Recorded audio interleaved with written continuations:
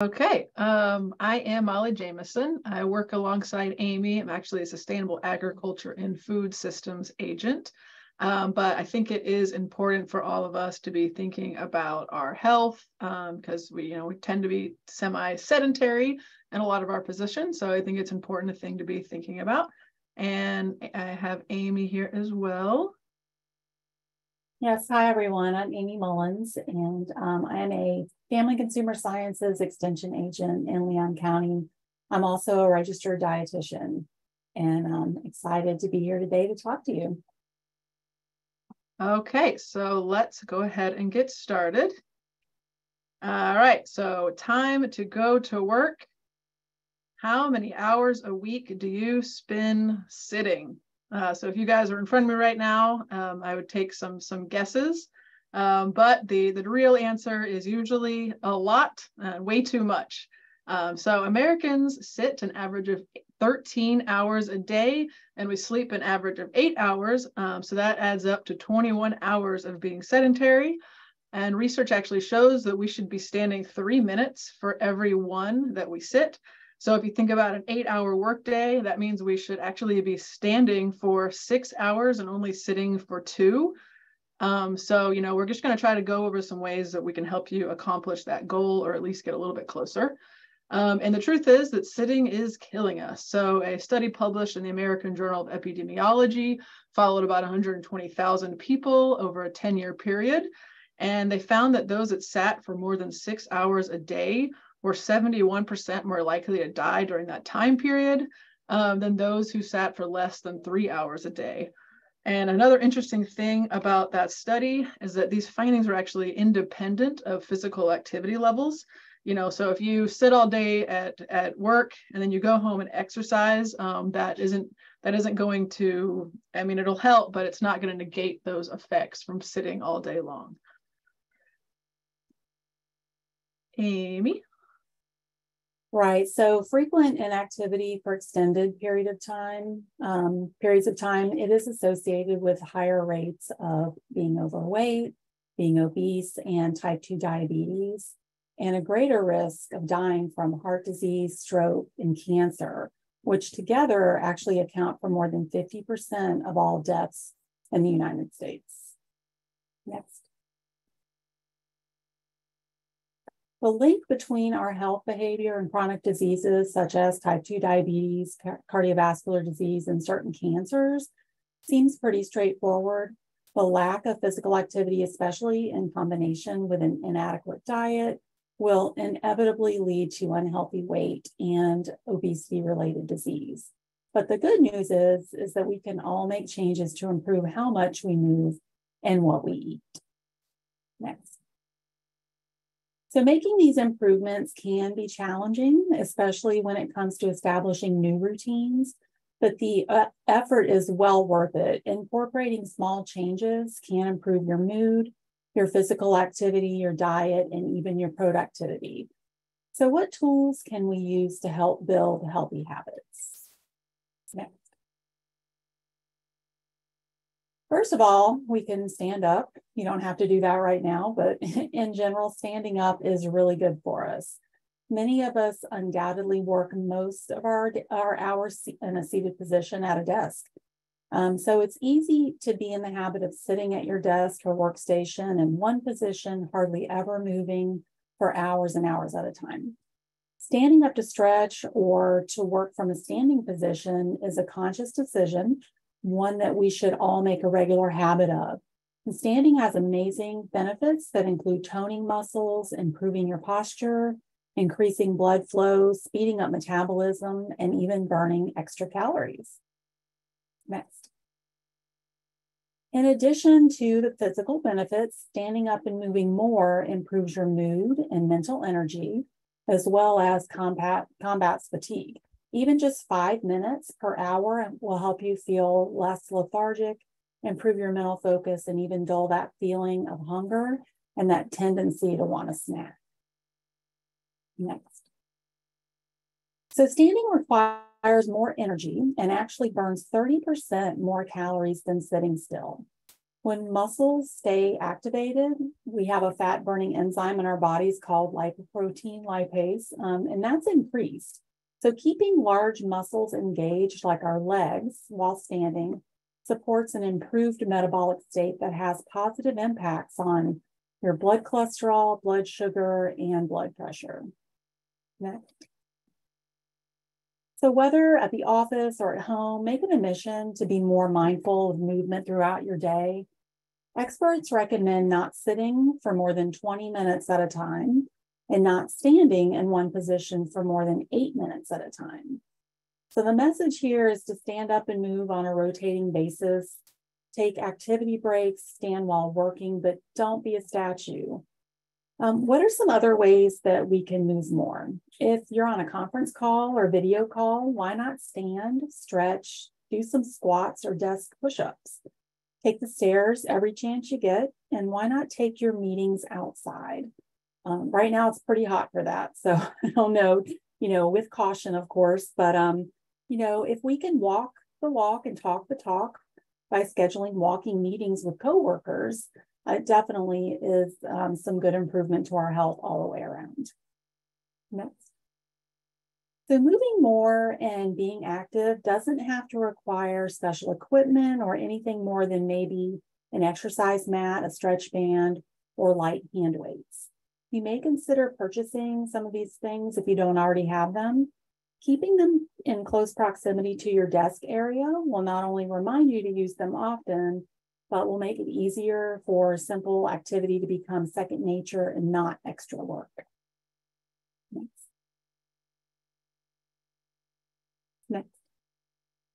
These are some simple exercises you can do anywhere. They will improve your posture, flexibility, and help alleviate muscle fatigue and stress. The first one is straight up is what it's called, but it's basically just standing tall with your fingers interlaced, and you pull your arms over your head with your palms reaching up, and just hold that position for 10 to 15 seconds. And you can just feel the nice stretch and the improvement in your posture. The next example would be the shoulder neck tilt with your arms behind your back. You would grab your wrist with the opposite hand and pull while tilting your head very gently to the side. And then you would reverse sides and hold and repeat for 10 to 12 seconds. And then the next one here is pump it up, where we have our both arms above our head, and grabbing a hold of the opposite elbow, you would lean to one side. And you can really, really feel that in the back of your arm and also along the side in your core area.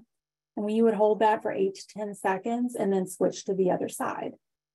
These are wonderful, wonderful exercises for just, getting that strong flexibility, getting a nice stretch, and keeping yourself on your toes and not on your seat while you're at your desk. Next, please. Here's a few more. This one here is a seated twist where you would cross one leg over the other, and then you take the opposite arm to your knee and twist very gently. You don't want to injure your back, but twist towards one side and hold that position for 8 to 10 seconds and then switch and do the other side. This next one is the quad stretch, where you would hang on to something so you don't fall over. It's easy to lose your balance, but you would want to hold on to something, grab your ankle, and gently pull your heel up and back until you feel that stretch in the front of your thigh. And at the same time, you want to tighten your stomach muscles and your core area and keep your knees close together. And see if you can hold that for 30 seconds and then switch legs and repeat. And the last one here, this last example, if anybody does yoga, you would be familiar with this warrior two pose. There are a lot of other yoga moves that are wonderful to do, but this one is great. It's good for strengthening the shoulders, the arms, feet, ankles, and legs. It's really a full body stretch and hold. And I do recommend doing this, again, very carefully. You want to be sure that you are near something that you would grab onto if you lose your balance. We wouldn't want any falls. Next. And then here's some things that we can do assisted with either a chair, a desk, or maybe even a stability ball. Although you don't need this, you could just use the wall. This first one is the desk triceps dip. This is wonderful for your upper body strength. And then the desk push-ups, or this incline push-up, this is fabulous, honestly. This is great for stretching your chest muscles and also working on your shoulder muscles and your bicep tricep area. And then the wall squat, as I mentioned, you see here in the picture, this man is doing it with a stability ball, but you could also just do that straight up against the wall. And it's really great to maybe hold that for starting off 10 or 15 seconds. And then as you get better at it, you can see if you can hold it longer. Next. And then if you're like me, you start typing away and you get busy, and before you know it, your hands are cramping. And I get onto my son all the time for cracking his knuckles constantly. But, these exercises right here are really, really good for decreasing muscle stiffness and joint pain. You don't want to do any quick movements. You want to just be real slow and purposeful with these, but just really taking care of all the muscles in your body, and especially as you're working, you're using the keyboard, and we can all get the stiff muscles and the joint pain. And I know any conference I've ever been to, they're always giving out these stress balls. This one here is a good example. These are great to have to play with on your desk, but in the end, it's a really great exercise to strengthen your hands. Next. And then you saw earlier that picture of the stability ball. It's a really good idea to consider changing up your sitting situation and getting a stability ball. If you don't already have one in your office, it's a great addition. It's a great way to alternate between sitting and standing and allowing more movement while you're working at your desk. The stability ball not only encourages movement, it also activates your core, abdominal, and back muscles, as well as increases mental focus and productivity. It is important to alternate your work position on a rotating basis. You may find it helpful to set up reminders on your phone or smartwatch until you establish a good habit on your own. Next.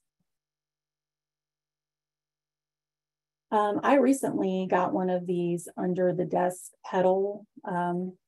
It's like an exercise bike, but your desk chair is the seat, and you're using this under your desk or off to the side. And it's really incredible how it can increase my heart rate while I'm just sitting still and pedaling. It's also great for reducing stiffness and soreness in the legs and lower back, and improves your blood circulation.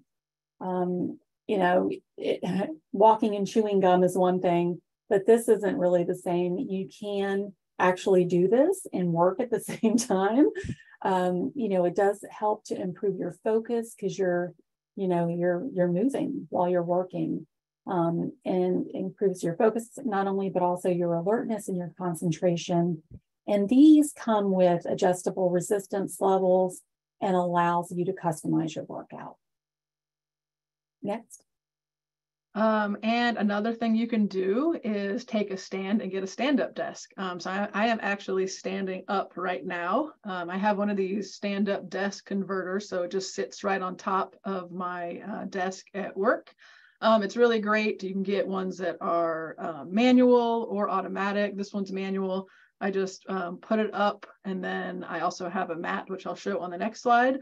But it's really great because it's easy. You don't have to move anything on your desk to get in position.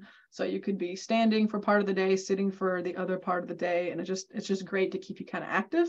And so 67% of office workers wish their employers would offer them stand-up desks that they could adjust.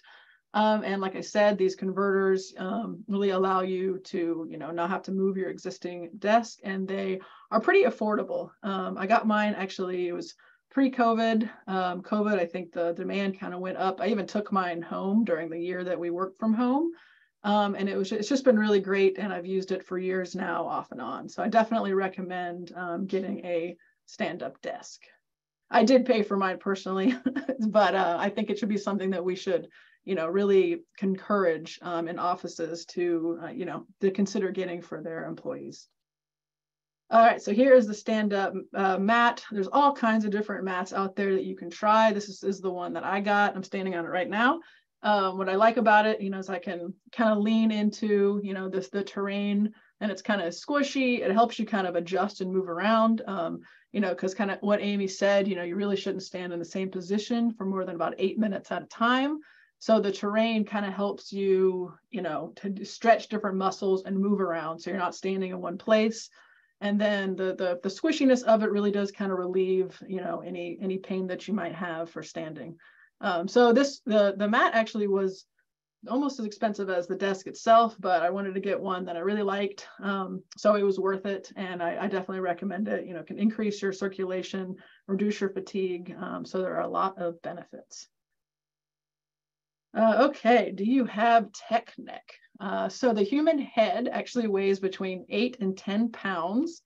And when you slouch, your head's going to tilt forward and down, and that's going to increase the gravity, the weight on your head. And so just tilting your head 30 degrees can actually put 40 pounds of strain on your neck and then your upper spine as well. So over time, it's going to lead to chronic pain, headaches, arthritis, pinched nerves, a lot of different problems that we can encounter. So, you really have to want to consider to keep yourself forward and have good posture can go a long way to relieve this. And really trying to straighten up can really improve your posture over time. And so one other thing you can do is you want to make sure that your computer screen is level with your line of sight. So you're not leaning over a lot of time. We poke fun at our coworker, Mark, who's a horticulture agent, because he still works just from his little laptop. And I don't know why he doesn't want to get a monitor, but I think that would help him, really seeing his line of sight. So really just kind of be thinking about things, we're at our workstation for a long period of time during the day. So all these little minor adjustments that you can make are going to help, your overall health in the long run. And of course, if you are having a lot of persistent pain, you really should see a specialist about it. Gamer's thumb. So this is, of course, associated a lot with if you're a gamer, but we also text a lot. We're holding our phones all the time, gripping, tapping, swiping. Something we do repetitively can also lead to injuries. And it's the #1 most searched technology related injury, it turns out. So, rely on texting less, maybe switch your hands if you are having to text often. And just be mindful of your posture, even when it comes to your hands and that repetitive type motion. All right, email eye. So according to the Vision Council, it's an eye care advocacy group. More than 60% of Americans report symptoms associated with digital eye strain. So 20% eye-related headaches, 23% dry eyes, and 22% blurred vision. And so to kind of prevent digital eye strain, the American Optometric Association suggests the 20-20-20 rule. So since we're all staring at our computers now, we could try this out. So it's probably been about 20 minutes since we started this presentation. So let's all look away from our computer screens and for 20 seconds, try to look as far away as you can. So 20 feet usually in most office buildings, unless you have a really big office. So looking away just kind of helps your eyes relief, not staring at the computer screen. And so that's something that we should just keep in mind and do. It might be hard to do every 20 minutes, but to keep it in your head, the 20-20-20 rule will help you take more eye breaks. And Amy said you can schedule breaks overall. So I know it's super hot out there, but most of the year it doesn't hurt to go outside. Maybe during our lunch break, maybe just take a quick walk around the building.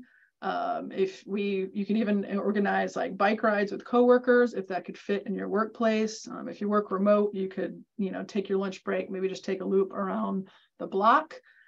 Taking a lunchtime stroll can help, but just kind of keeping you moving overall during the day is important. Dressing for success. So I like this. You don't have to be stuffy to be stylish. So wear comfortable shoes that aren't restrictive. Wear pants that allow you to do those desk stretch exercises during the day. So really kind of just make sure that, you know, you can dress appropriately, but also comfortably, and so that you're able to move around is going to help you to perform these activities throughout the day. Oh, and increasing your water intake. So you could go by the 8x8 rule. So it's drinking 8-ounce glasses of water a day. So it's a good idea to invest in one of these reusable water bottles that you can fill up throughout the day. And by filling it up throughout the day means you're going to have to stand up. So that helps overall, of course, because then you're moving. And then the more you drink, the more trips to the bathroom you're also going to have to take. So again, that's just adding to those steps, helping you get up during the day. So, you know, it's all kind of holistic and can go together. And then just kind of changing the overall office culture. So, you know, let your boss know I'm going to be taking some walking meetings every once in a while, and, you know, just maybe participating in these kind of workness wellness activities. And so, you know, when we all work together, it can help each other. If you happen to work at an extension office, you might have some garden beds out there. Maybe take a few minutes every week to work with your Master Gardener volunteers, with just some simple tasks that get you out into the garden, or, you know, at least just walking around and trying to ID plants, and, you know, getting a little better with your plant ID can also, you know, help you to get outside and keep you moving. Okay, we're going to switch a little bit and start talking about food, basically. Does this look familiar? So actually only 20%, approximately 20% of American workers leave their desks to eat lunch on a daily basis. So that means, of course, that there's about 80% that consume lunch while working at their desk.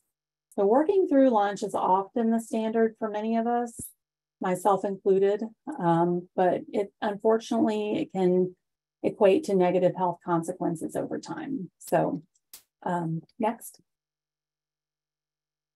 Some health consequences of this regular eating, sad desk lunch situation include eating more calories and heavier snacking throughout the day, and unfortunately choosing more of those unhealthy snacks, which are a bunch of empty calories. So we're going to try and talk a little bit more in the next upcoming slides about what we can do differently to make this better.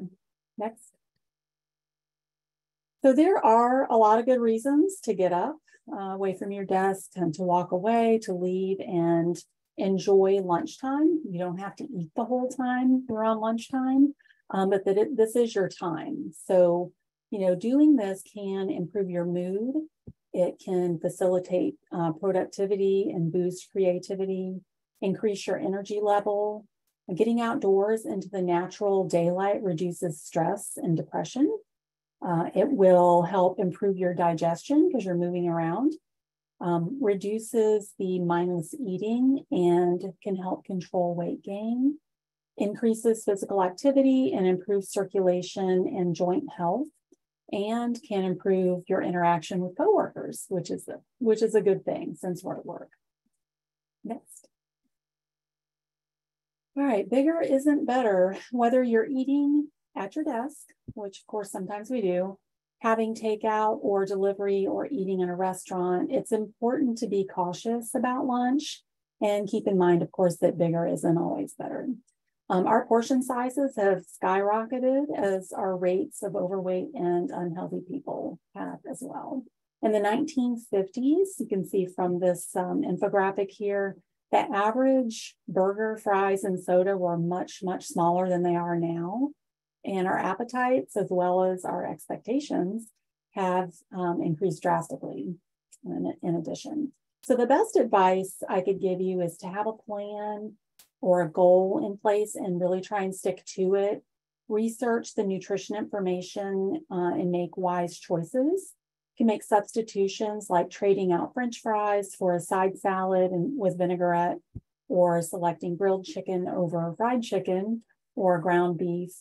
Control your portions by possibly getting the kids' meal, splitting an entree with a coworker or saving half for dinner that night or lunch the following day. And be mindful, take your time while you're eating and enjoy your meal. And then after lunch, take that short walk outside, and this will improve your digestion and your metabolism. And of course, preparing your own meal for lunch is ideal. You can save calories, money, and your health. These are just some colorful examples. I didn't make these. I found these online. I think they're really beautiful. But these are just some examples of ways to incorporate healthy foods into your lunch and include a good balance of nutrients and essential food groups. So these portioned bento style lunch boxes or plates are great for helping to control portion sizes as well. Next. Healthy lunches and snacks don't just happen on their own, and they require planning and action. So grocery shopping, of course, who likes to go grocery shopping? It has its own set of challenges, even more nowadays. Whether you're going to the grocery store or having it delivered, it is essential that you plan ahead and make the most of preparing for your healthy week. Some tips to keep in mind and to remember: try to include leftovers as part of your plan for lunches. Be sure to incorporate simple sides of fruits and vegetables into each of your meals, and plan snacks ahead too by chopping up fruits and veggies in advance.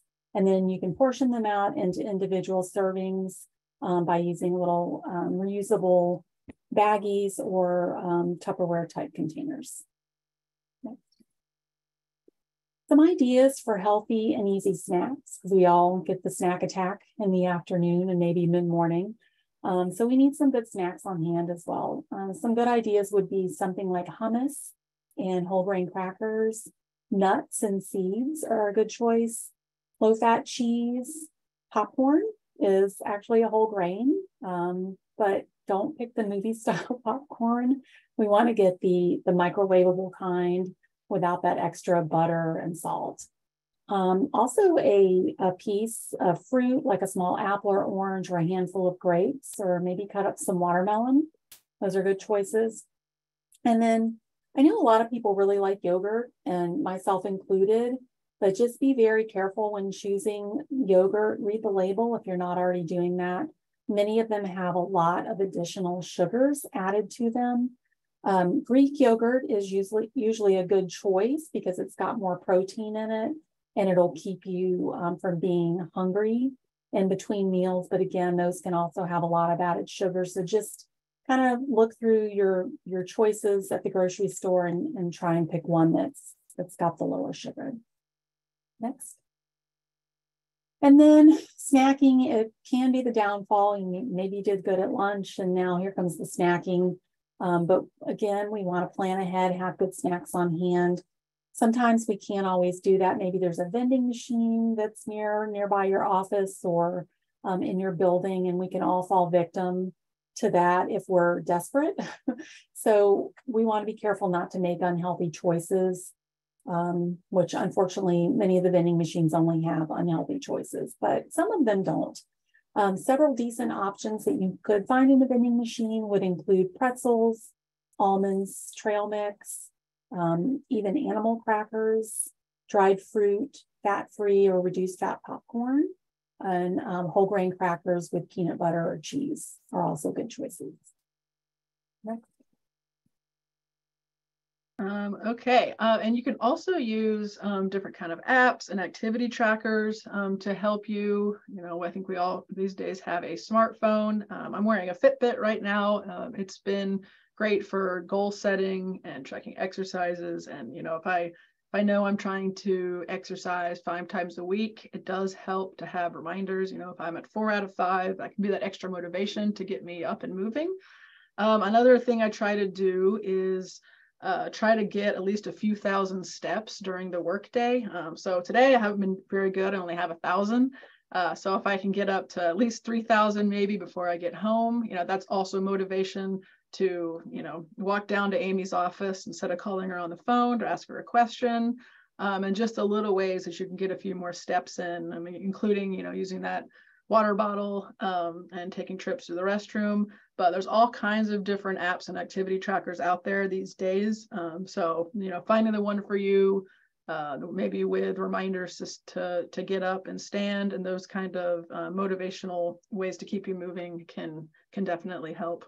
And I see in the chat walking challenges. Yes, that's definitely true. Getting on those teams, and that way you won't let your team down. If you're having a walking challenge, can definitely help motivate you, and the apps can help track all of your steps.